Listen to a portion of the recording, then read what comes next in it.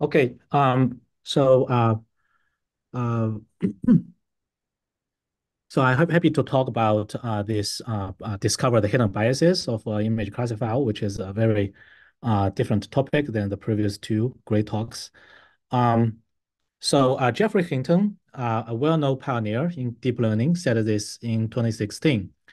Um, we should stop training radiologists now. It's just completely obvious within 5 years, deep learning is going to be better than radiologists. Well, is he right? So exactly 5 years later, so in 2021, there are AI radiology models for detecting COVID-19, which looks exciting for fighting against the pandemic. However, they failed catastrophically on real-world data. So why? What's the reason? So it turns out in the training data, most positive images contain the literality mark, whereas the negative images do not.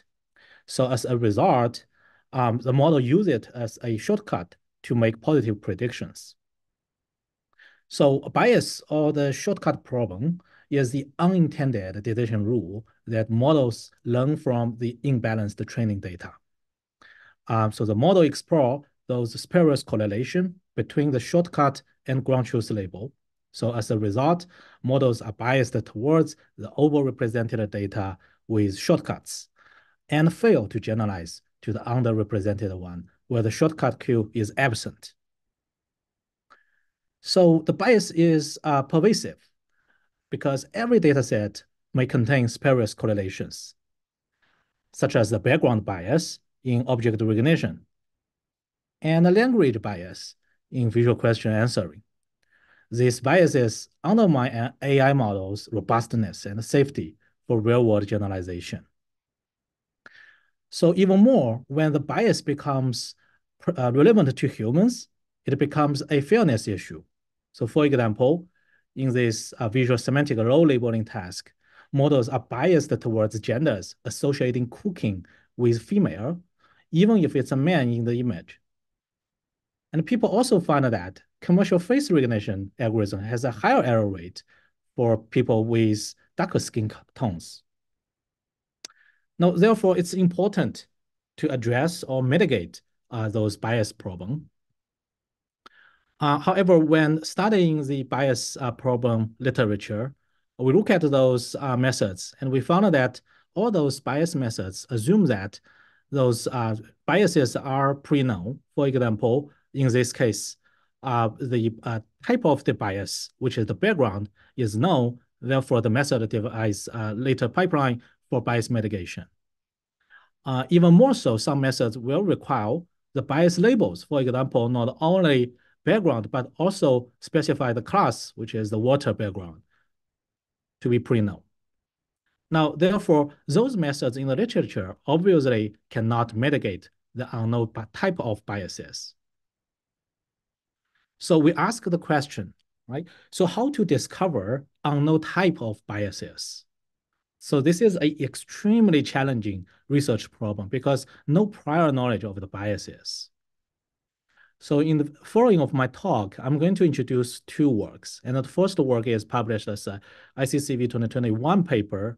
Well, we model the bias with a generative model.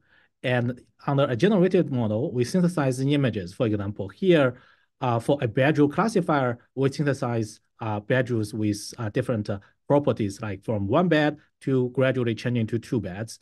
And we found that that affects the classifier's prediction.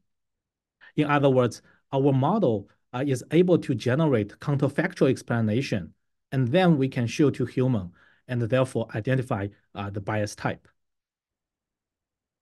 Now, there's a limitation of this work, which is overly relying on a robust generative models. So now we also ask another question. Can we identify unknown types of biases directly on the training data without a generative model?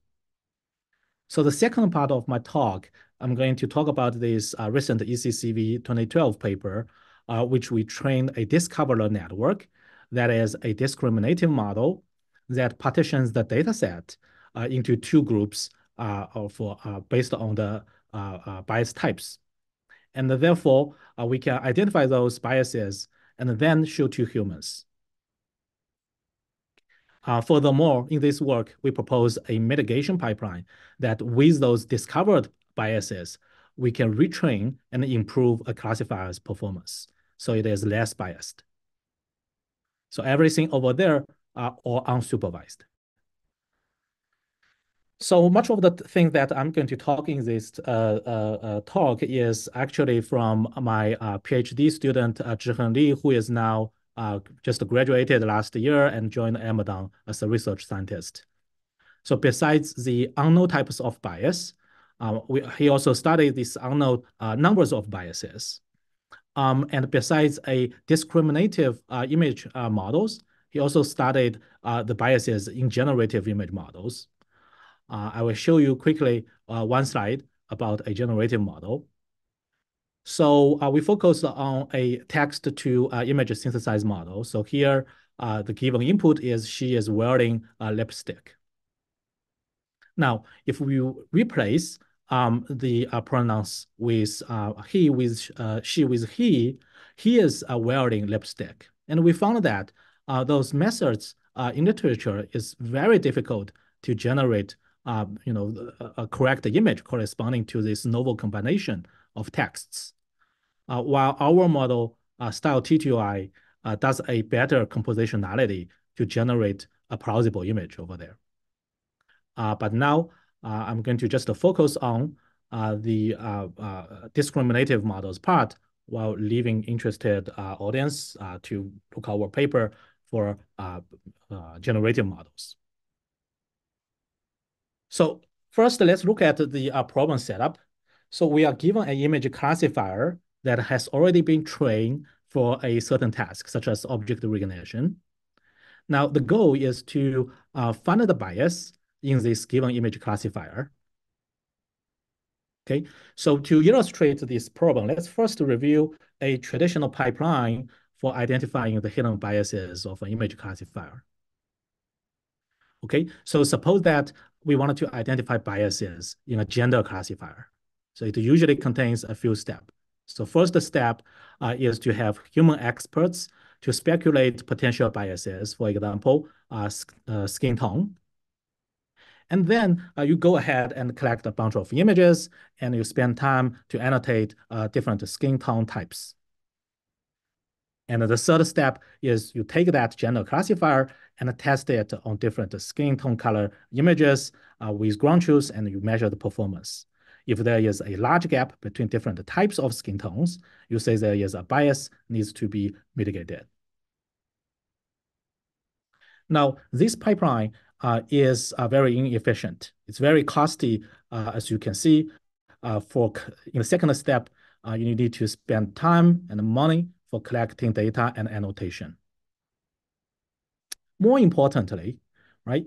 So if there are unknown types of biases that are novel to human experts, and that are omitted in the first step, there is no chance you can recover that in the later pipeline. So our idea is that what if we can replace human experts with something that automatically enumerates potential biases? So if we look closer at what humans is enumerating, okay, in the case of a face image, right? So perhaps you will enumerate skin tone, hair color, hair length, wearing eyeglasses, smiling. And we are questioning that, is there a way to represent these attributes or factors or variations without predefinitions? So to this end, we leverage those disentangled representations in generative models. And we know that generative models learn the data distribution without supervision. And in an ideal case, those disentangled representation learned by a generative model would have some nice properties. For example, each latent hyperplane here represents an independent attribute, right? So in this case, you have a hyperplane called a skin tone, and you can group images into both sides. One is a light skin tone image, and another is a dark skin tone image. Or having a different hyperplane say this is a gender hyperplane, you can find images with male images and female images. And if you traverse along that hyperplane vector, right, and you will be able to generate a sequence of images that changing with respect to one attribute while retaining other attributes mainly unchanged. So we are wondering if we can represent that bias discovery problem with hyperplanes, and once we can identify those traversal images, then we can show that as counterfactual explanation to human experts to specify what are those common attributes in those images. So this problem becomes a unknown bias discovery problem becomes a latent hyperplane optimization problem that simplifies this problem setup. However, you might feel that this is too good to be true, right? Because those disentangled representation might be imperfect. For example, maybe there are multiple variations across those generated images. So now we discovered some best practices to mitigate those issues. First is that, how do you tell if those variations are due to really unknown biases or they're just some noises? So this comes to our first practice. So we could sample multiple initial latent codes Z to ablate those noises, right? In other words, you have multiple those traversal images, and you show that to human experts and let human to find those common variations in those traversal images. Now, the second practice that we found is that based on previous studies, we found that those in style game, for example, right, when those latent space are transforming from Z to W space to S space, the representation becomes more and more disentangled. So therefore, if we use those later representation space, potentially they can give us better results. And then lastly, we found that those generative models pre-trained on different data set would have a better results in discovering the target classifier trained on a different data set. So possible reason is like those weaker spurious correlations in a different data set can help mitigate your current data set. So we carry this idea to represent those unknown biases as latent hyperplane. Okay. And we model this as optimizing this unknown bias hyperplane and feed that into a generative model. So here is our pipeline. So we start with a generative model, okay, and we initialize this bias hyperplane in this generative model's latent space. Okay, where this WB and OB are the normal vector and offsets of the hyperplane, respectively. So next, we sample a sequence of those latent codes along those normal vector, and we call them traversal latent codes in the latent space. And we feed them into a generative model. And that generative model synthesizes the corresponding traversal images that have different values in the biases defined by that hyperplane. And we feed that into a target image classifier, and that image classifier is going to give us the predicted target attributes predictions. Okay. So, and based on those predicted probabilities, we propose this total variation loss as the objective function for the optimization. So in a high level, this total variation loss maximizes the variance in those predicted target probability, right? In this case, you have a low confidence all the way to the high confidence, which means that if you're changing that bias attributes, your target classifier is going to have a lot of variation in its prediction. Okay. So, however, this will still give us a trivial solution. For example, if your target classifier is an age classifier, and you happen to get a bunch of traversal images that corresponds to the changing of person from young to old, right? In other words, if your bias equals to the target attributes, that would certainly have a different prediction for different images. Right? To overcome that, we propose another loss term, which is a orthogonalization penalty, that we require those discovered normal vectors to be very different than the target normal vector or any previously discovered normal vectors of the system. So therefore, the whole optimization is a combination of the total variation loss plus a optimization penalty. And we keep optimizing this hyperplane until we find the best hyperplane that minimize the loss function. And we use those obtained traversal images, and we show to human experts.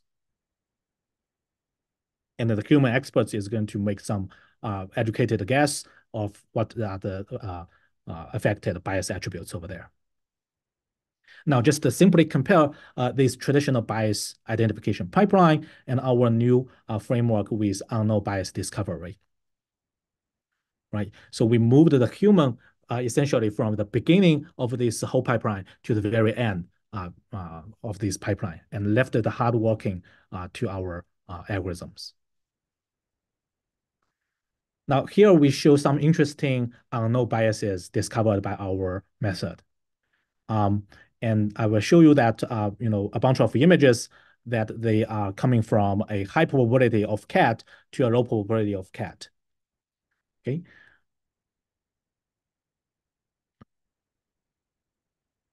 Right. It seems like the common variation among them is the shade of the fur color. When the fur color becomes darker and darker, that affects the cat probability. Now, on places data set, right? And also we found that when the number of beds changing from 1 to 2, the model has a lower confidence of the bedroom class.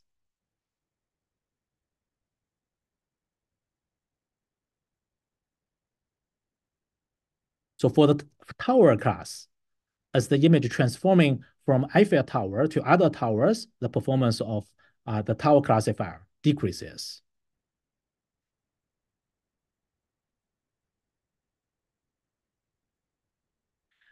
And another example here for the bridge classifier, as the buildings in the background emerge, the performance of the bridge classifier decreases.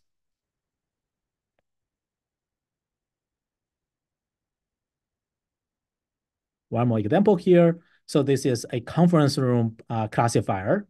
And you will see that when the table from a normal square table becoming a hollow square table, or from the table becomes a no table, right? The prediction of the conference room decreases. Okay. So this is the first work that discovers the unknown biases with a generative counterfactual explanation generative model. And I will just...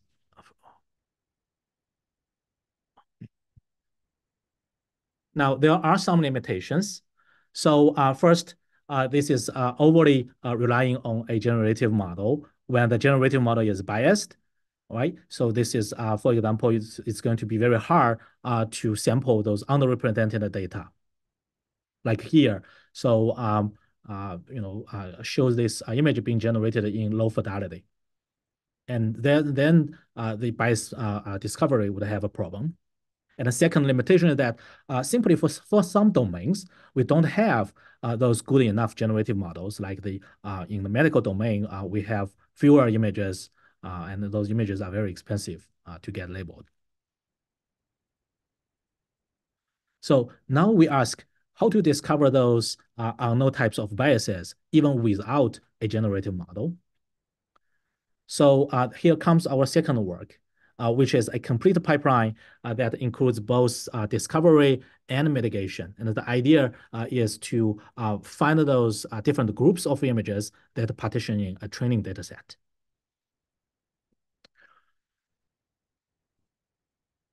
And we look at the previous work that on identifying biases from training data set. And we found that those previous literature are mainly having two limitations. So first one, they oftentimes have those inductive biases to assume the bias type. For example, if you have CNN with small kernel, they think that this inductive bias captures the texture bias. Or in the case of processing videos, if you use a 2D CNN, that captures the static bias in the video. And a second definition of those biases employed by the previous model is that those biases is usually easier than the target. However, oftentimes those inductive biases or assumptions of bias and the target would be very hard to generalize for the real-world data. So in contrast to those previous work, we follow the principle of the bias definition, right? That is the violation of a fairness criteria, right? Which has been used for a long time by traditional approaches for identifying a no bias. Now here, this fairness criteria measures how fair a classifier is. Now, to simply illustrate this idea, we take a traditional approach and identify a known bias with a fairness criteria. So here we employ a equal opportunity criteria as our target fairness criteria. So this compares the true positive rate with two groups of images with the same target label, but with different biases. So let's use this example where we have the gender as our target prediction and hair length as our bias, right? So now we have a gender classifier, and we sample those images with the same target labels, which is female in this example. Right. So now we feed into this gender classifier, and this gender classifier is going to predict the probability of observed human gender. So then, because we know that this bias label is hair length, we separated these female images into two groups, one with long hair and another with short hair. And we measure this true positive rate between these two groups. If they do not agree with each other, if they do not have the same average probability of outputting this as a female, right, then we say the hair length is the bias.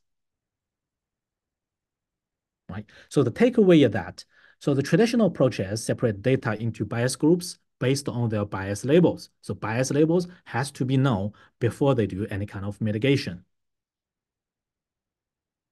Now, the challenge in our case is that we do not have any prior knowledge for those known bias. The bias is unknown in our case, right? So to solve this problem, the key idea of our method is to train a network, which we call the discoverer. This new network is going to take the image as the input to predict a biased group. Okay, and based on those predicted bias labels, we can separate the predictions into a positive group and into a negative group.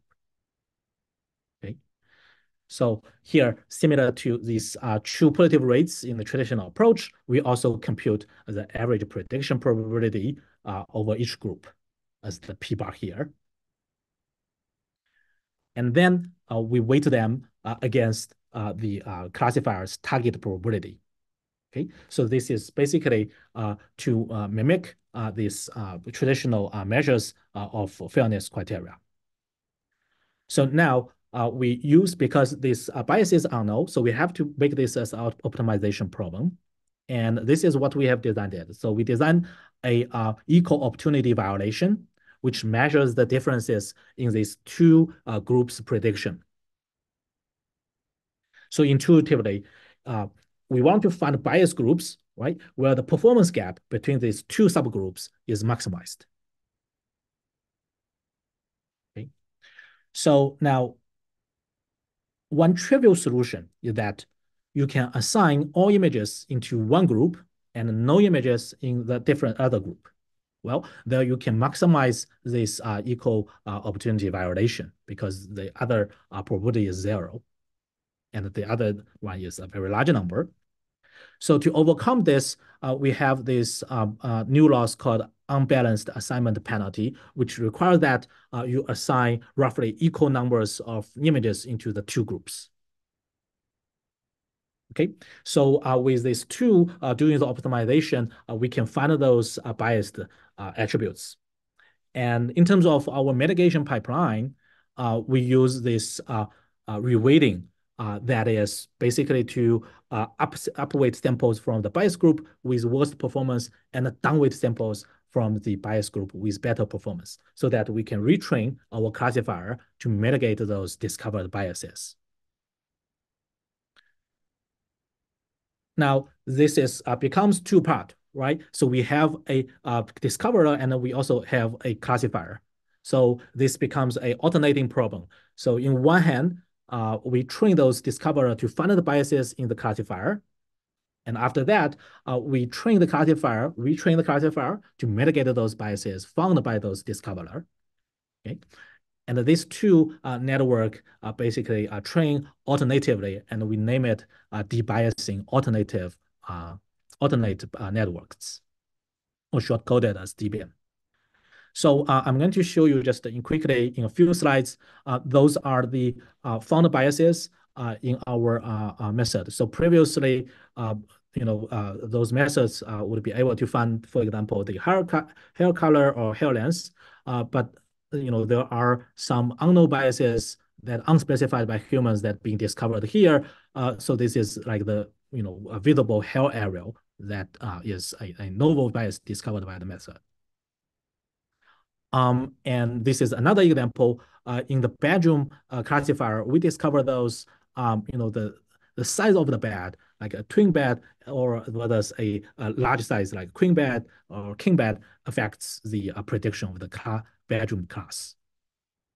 And here, this is discovered for predicting the restroom class, where this outdoor and indoor affects the prediction a lot. And we also compare with other methods in the literature. So I'm going to omit those results here. So, and going back to this, bias mitigation problem, this is two methods are addressing those unknown types of bias. And we also have work to address those unknown numbers of biases, and also work to address those biases in generative image models.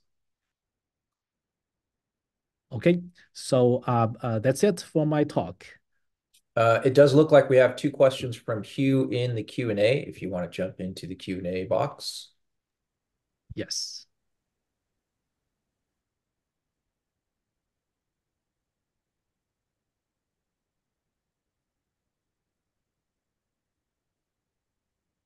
So